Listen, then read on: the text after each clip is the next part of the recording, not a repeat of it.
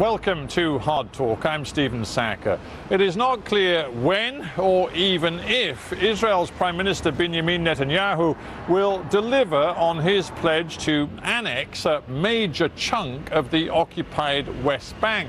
Even less clear is how the Palestinians will respond if that happens. Well, my guest today is the Palestinian ambassador here in London, Husam Zomlot. Does the Palestinian leadership have the vision, the imagination and the credibility to mount an effective response?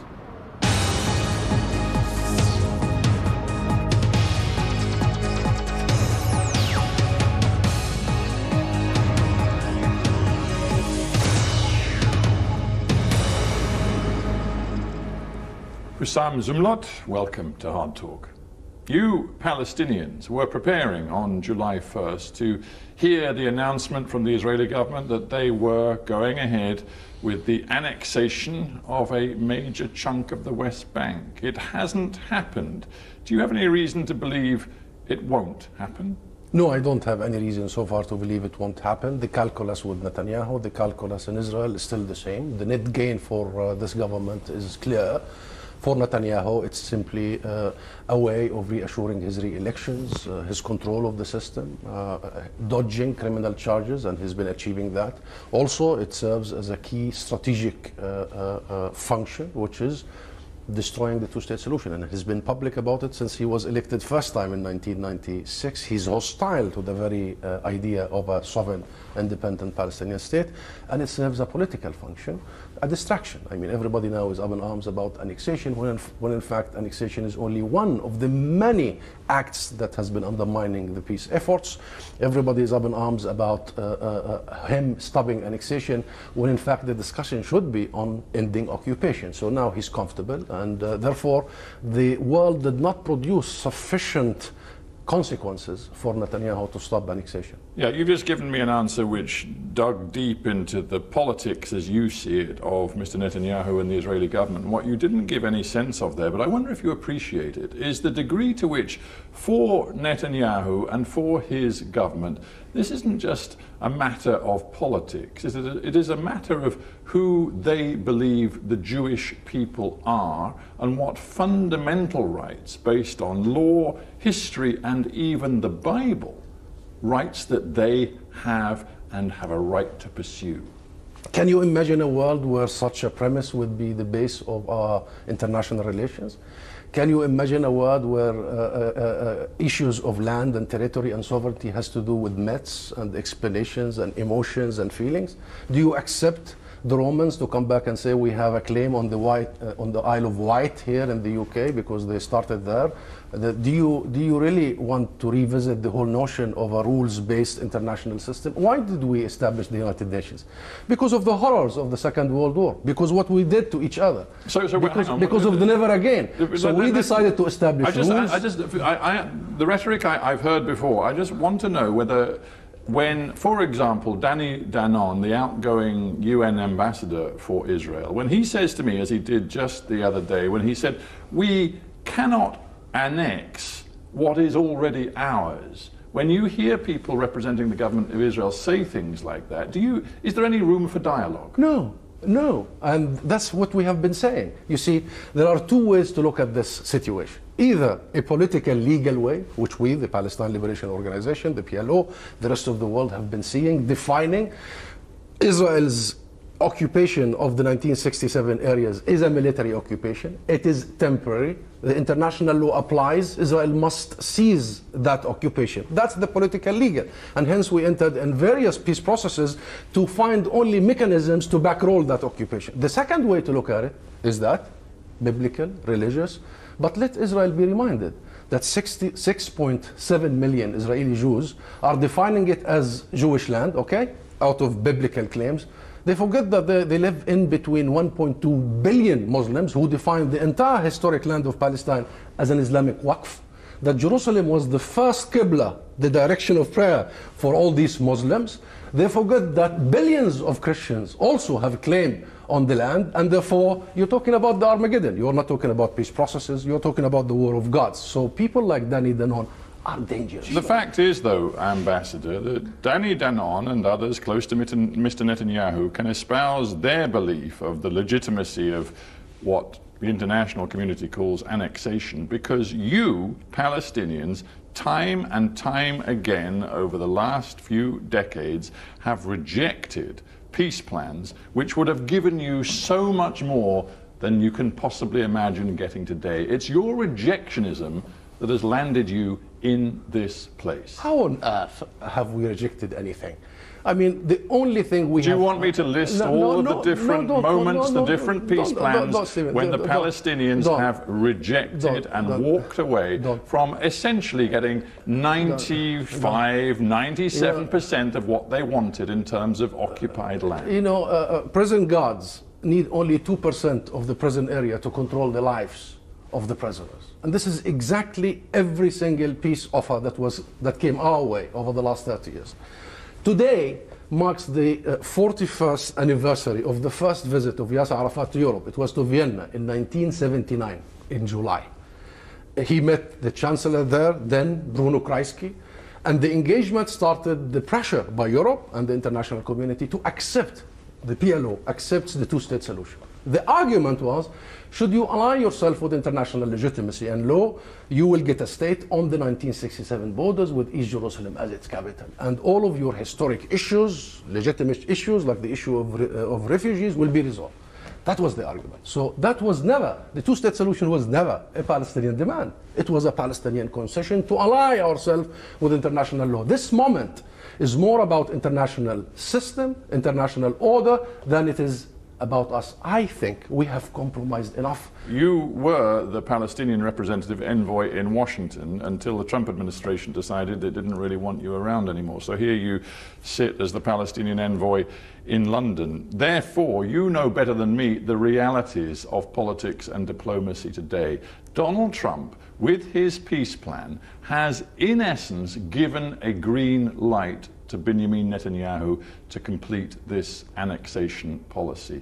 That is a reality that you cannot change. Yeah, but we can stand up for, and this is exactly why our office was shuttered and I was sent off, not because they didn't like me, but because we, the Palestinian people and the leadership, stood up, said, no, these are the contours, these are the rules, we will stick with it, and what you are doing is simply illegal. You cannot give a cover for Israel's illegal annexation. And you know, Stephen, sometimes in our situation, and you just said I was the ambassador to the US, I know I was in the crossfire. I know the sheer pressure on us, the Palestinian people and leadership, to stand up is not a small measure.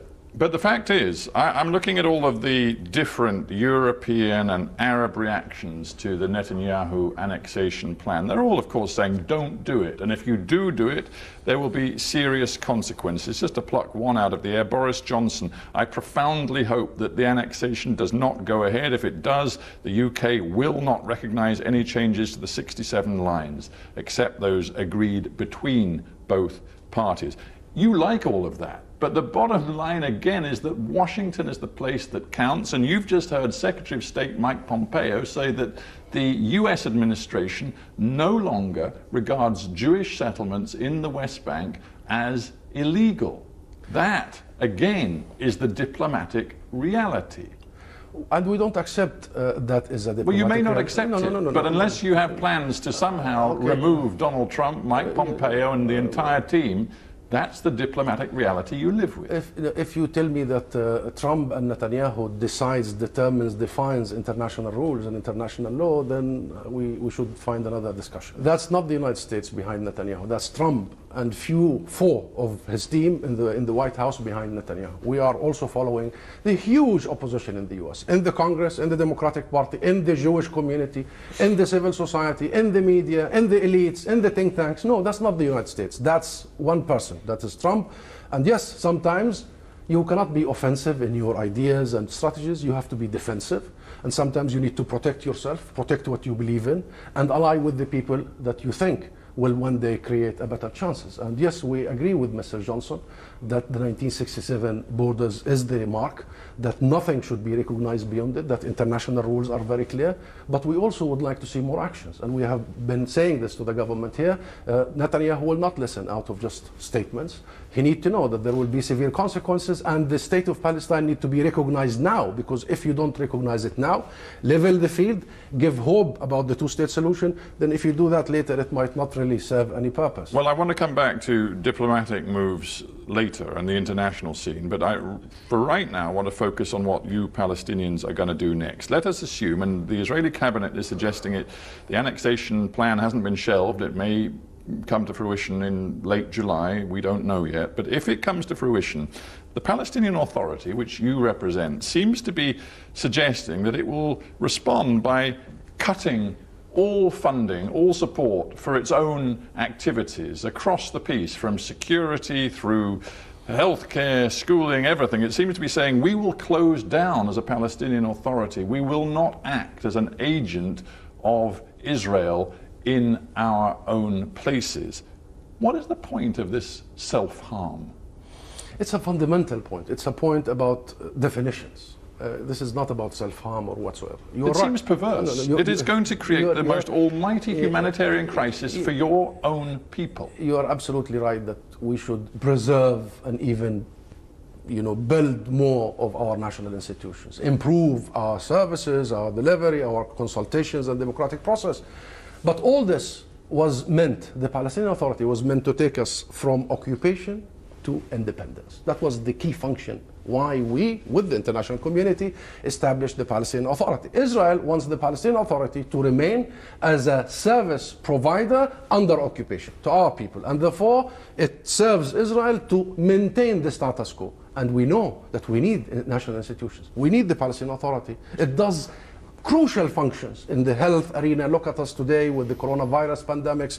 In the education arena, only 2 days ago, our high school certificates, and it's a pride. We have one of the highest PhD graduates worldwide. Yeah, but you're talking about abandoning your own people. Yes, to quote Hussein al-Sheikh, the official in charge of relations with Israel, he says if they go through with the annexation, then they can go back to being the occupying power throughout the whole West Bank. Israel cannot have the cake and betrayal of your own people. Israel cannot have the cake and eat it too. Our people want one thing. They want liberation, freedom, justice. They are seeking normal, ordinary life. Do you think your civil servants and your security personnel want their salaries to be cut? And not with bread a human being only live. We live with dignity. Well, Ambassador, it's fairly easy for you to say that in a comfortable place here in London representing the Palestinian Authority. What about the tens of thousands of people who will have no salary if the Palestinian Authority refuses to pay? The tens of thousands of people know that their issue is not economical. They know that they are not poor because of a natural disaster. They know that they live and own one of the most rich lands on earth. And by the way, before this all happened, before the foundation of Israel, we were one of the richest in the region, and we remain to be one of the richest in the region. This is not an economic issue. Well, it's an economic issue for lots and lots of people. What about the Gaza Strip, for example? The Palestinian Authority may not care so much about the Gaza Strip because, of course, it's controlled by Hamas, not by Fatah. No, but the truth is, I am a Gazan. And by the way, I was born in Gaza to a refugee family, and we know exactly what has been happening in Gaza. It's primarily an Israeli blockade. Let's not hang on a minute. When your colleague Hussein al-Sheikh says that they are going to slash the $105 million that the Palestinian Authority sends to Gaza each month to cover things like utility fees, medical fees, everything else, when he says he's going to slash that money because, on principle, he won't operate as an agent of Israel, how do you think the people of Gaza, with the 53% poverty rate, the 50% unemployment, are going to feel about that? I'm sorry, you're misreading in this. Nothing will be slashed, and the responsibility of the leadership on the people in Gaza, in Jerusalem, in the West Bank, in the refugee camp outside is solid and clear. It is our responsibility. You asked me that I represent the Palestinian Authority. I don't. I represent here the Palestine Liberation Organization. My office in London is called the PLO office. My office in Washington was the PLO. The Palestinian Authority has no diplomatic arms. The PLO remains to be the umbrella, the institution of the Palestinian people. The PLO shall continue being responsible on providing for our people in Gaza, in Jerusalem, in the West Bank, and everywhere else outside, in the refugee camps. The issue is about the Palestinian Palestinian Authority as an institution that was meant to last for 5 years, from 1994 to 1999, as per the agreements we signed with Israel, as per the commitment of Israel.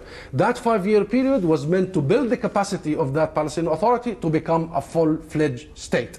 In these 27 years since we last signed the Oslo agreements, Israel has made mockery of all these agreements. The other thing that has been said by officials in the PA is that they will end all security cooperation with the Israelis. We have already ended. You've already ended Yes. it. So we are now talking about chaos. We're talking about insecurity which could spiral out of control. Is it that you want a new intifada? No, this is not what we want. What we want is enough status quo.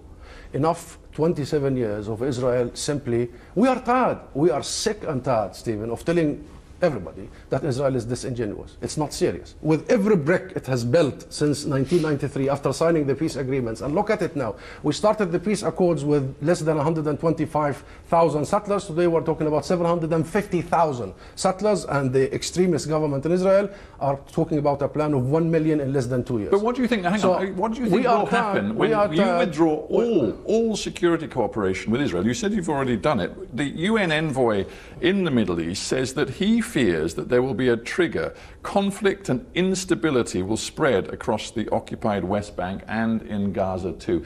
I put it to you again, is that what you want? No, what we want is what the representative of the UN wants. We want accountability. We want the implementation of international resolutions.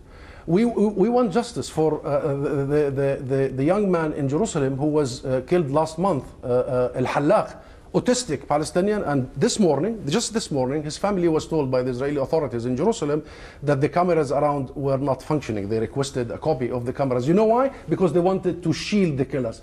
Stephen, we decided to stop coordination. We announced that we are absolved of all agreements for 2 reasons. The first, Israel has nullified all agreements the moment it has announced in its own government formation, from the far right to the left, from the settler movement through the Likud to Labour, that they will illegally annex occupied territories. They nullified all the agreements we signed.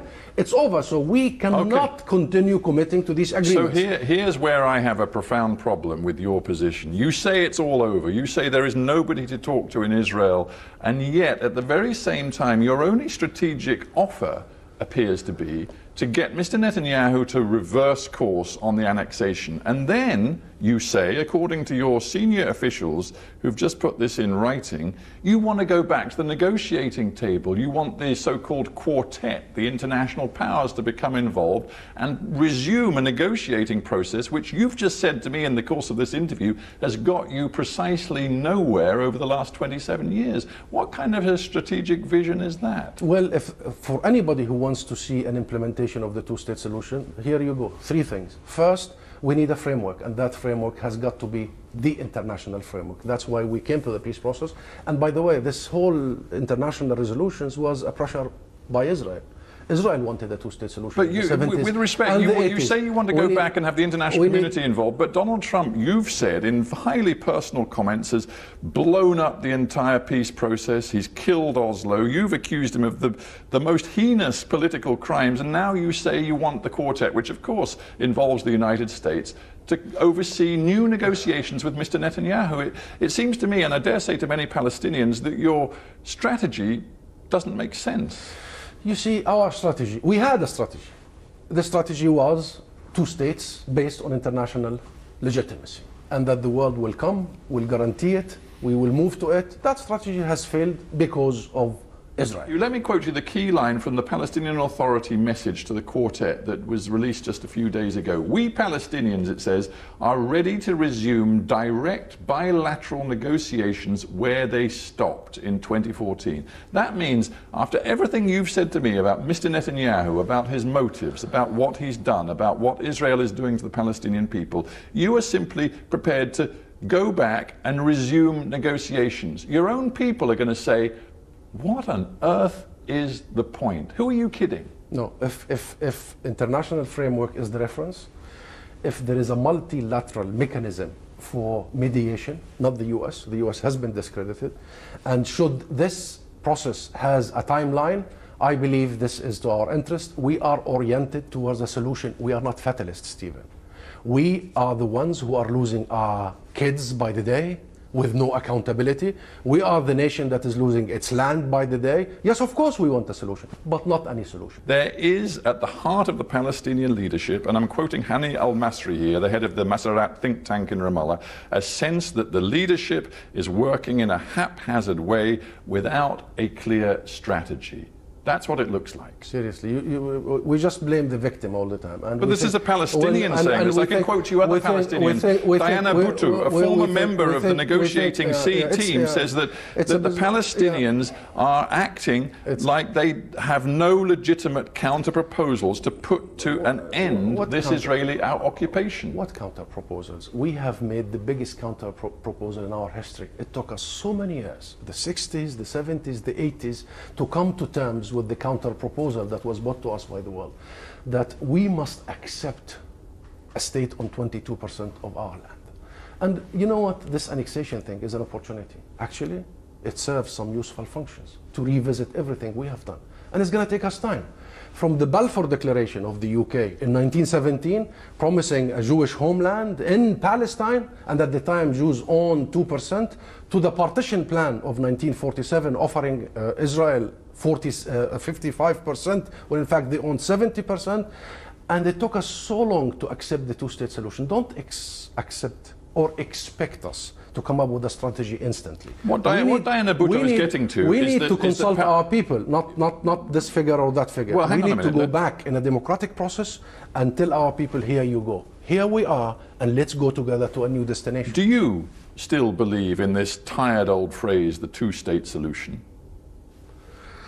I don't think Israel is interested in any solution, be it one state or two states. Well, with respect, I ask you whether you believe in a two-state solution. I believed that a two-state solution on the 1967 borders would have provided a beginning for addressing the real issues of Pat, equity, justice, and a different interaction between the two sides. Yes, I considered ending Israel's occupation, establishing a sovereign state, to be a milestone in our journey as two communities to actually build a different future. Polling across the Palestinian territories shows support for the two-state solution at its lowest since surveys began around the time of the Oslo Accords in 1993. Huge numbers of Gazans in particular have left, and left for good, it seems. 35,000 last year went through Egypt and didn't return. 150 young doctors in Gaza appear to have left and made new lives